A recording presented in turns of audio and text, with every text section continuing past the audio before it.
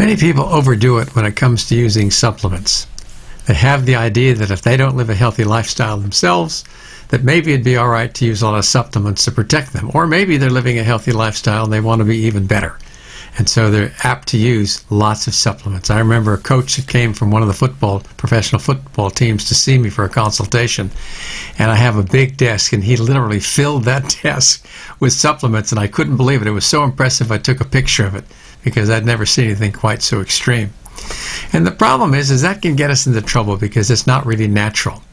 And when we look at things like beta-carotene, there is a dark side to beta-carotene that we don't really appreciate.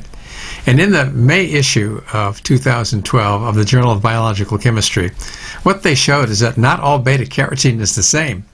In fact, some of it, when it is converted into vitamin A, produces an anti-vitamin A. It can actually block the effect at the receptor site of what vitamin A is supposed to do.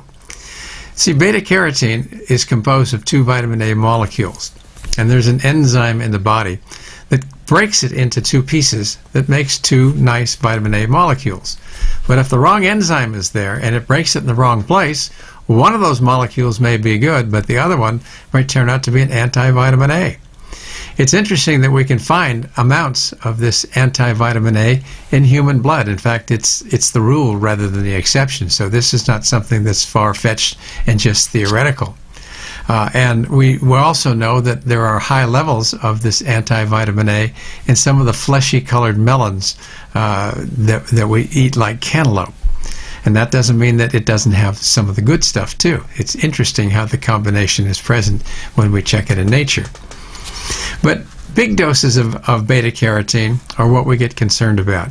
And some of the time, and no one knows why, there's more of the anti-vitamin A than there is in the regular good vitamin A that we need when we're converting beta-carotene into vitamin A. And when we take large doses, it may explain why years ago a study was done was prospective on people who were being looked or being checked to see if they would develop lung cancer.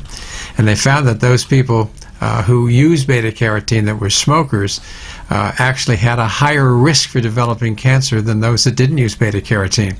And it could be because they actually had a lower level of vitamin A. So that may explain what happened in that setting. We also suspect that in cases where there's high oxidative stress, like where there's a lot of pollution or where you're smoking, that maybe that's what sets the stage for developing more of this anti-vitamin A that blocks the receptor site that makes it something that we shouldn't be doing. So we have to keep in mind that there are limits to everything, and when we get excessive, even with things that appear to be really good, we may be getting ourselves into trouble, and we should avoid trying to overdo things. We should use lifestyle first, because lifestyle is always your best medicine to start with.